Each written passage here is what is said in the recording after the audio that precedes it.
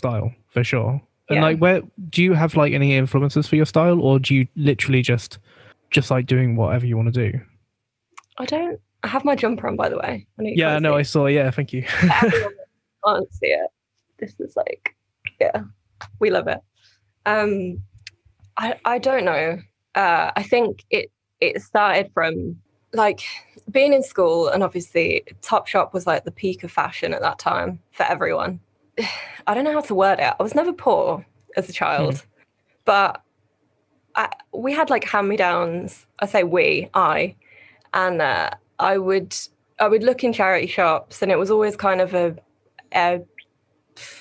less of a socially acceptable thing than it is now. Yeah.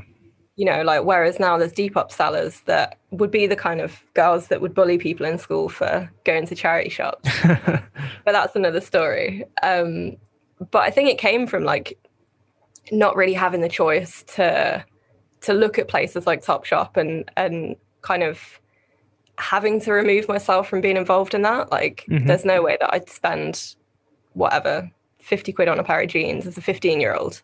Yeah. I think it just stemmed from like using what I had and having to make it work.